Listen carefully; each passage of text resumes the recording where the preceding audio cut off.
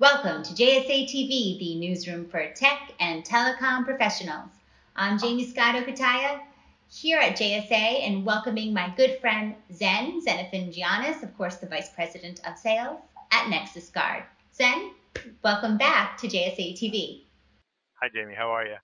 Good, good. And big news, we just heard you announced a new partner program called TAP. Is that right? What we've done is basically focused. We've changed our strategy over the last year, and we're now focusing more on ISPs and CSPs and helping enable them to utilize our technology. So we've taken our software platform that we would use for ourselves to provide service to enterprise, and then turned it and focused it on the service provider market. So anybody that sells or provides any kind of IP services and has sub customers, this is something that we can enable them to not only protect their existing revenue, but also add services to their customers that they're asking for. A lot of the customers now, it's a need. Check the box. I need DDoS. So it helps the service providers very quickly meet that need. And let's break that down even to people, processes, and technology. How does the TAP program really elevate these three elements? Sure. Well, on the people side, we've got 12 years in the business fighting DDoS attacks, large ones, small ones, across all the verticals and sectors. We have a SOC that's been, just on 24/7 for the last 12 years, and sees all the attacks, 0-day to the oldest ones, that, standard attacks that we should be able to mitigate no problem. And part of the service that you get when you're become a Nexusguard partner is you have access. So even though you might have your own SOC as an ISP, our people are right behind them. We're supporting your SOC as second level support. So when they need to escalate a ticket, come straight to us. We'll even jump in and do all the mitigation for you and show you exactly what we've learned. Like, oh, this is the new attack. This is how it is. This is how you mitigate it. So you get that benefit of our people and our, intelligence and experience. Process. Second, yeah, sorry.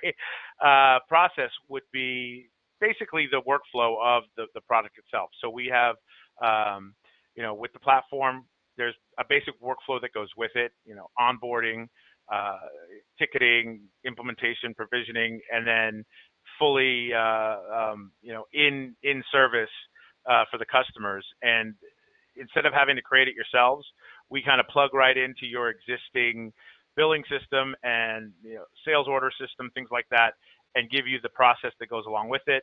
Obviously, we can customize it for you, but the process that we've created has worked for us for 12 years. So it's much easier for us to basically lend it to our customers as well, so that they can hit the ground running.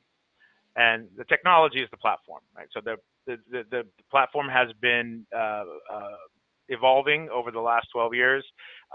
We listen to our customers. We see what works, what doesn't work. We add features where it makes sense. As new attacks come in, as new needs come in the marketplace, we adapt the platform consistently. So once again, it's not like you're buying one piece of technology frozen in time that you're going to have to upgrade later. You're buying a service that evolves with the market as well. So, you don't really have to worry about it. Oh, am I out of date, or how do I deal with this now? So that's the technology piece.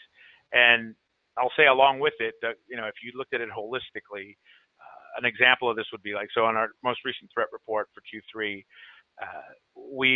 part of the findings were that the bits and pieces attacks are very detrimental to ISPs and service providers. For the reason is, traditionally, DDoS attacks are just a big flood at one IP, and those are easier to find, filter out, and you're done with it. What's happening is they're injecting smaller groups of traffic into a wide array of IP numbers. So they're going across your entire IP space and injecting, let's say, 100 megs here, 100 megs there, and it passes through your detection filters. So normal network traffic, it looks normal. It's not.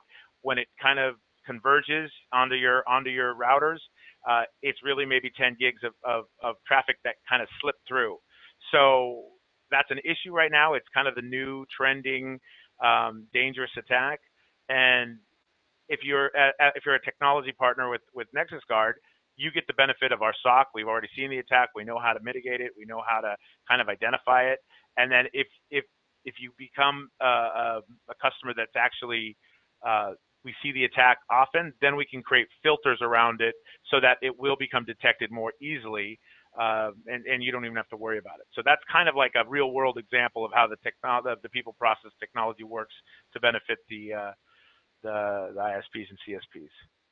And certainly a reason to contact you guys sooner than later, knowing that these attacks are happening and so broadly across our marketplace. So how long does it take to implement a Nexusguard DDoS mitigation program? It varies, but on the basic level, it could be a couple days if we're just doing a cloud network based BGP situation with tunnels, or you're doing a reseller scenario, all the way to could be 6 months, 3 to 6 months depending. We're shooting for 3, most likely 6, to build a ground zero DDoS POP that is ex customers own POP that has then the Nexusguard network behind it and the Nexusguard SOC and technology. But just to get the gear and set it all up and fine tune it, make sure the network's working, it could be about 6 months. So anywhere in between, and it depends what you buy. Some people start with the cloud and then transition to the larger POP. If they see it's working and they see that the customers really want it. A lot of times it's chicken and the egg. Like, how much money can we make if we implement this as a product? So. Then they get the budget, and then they can upgrade. So.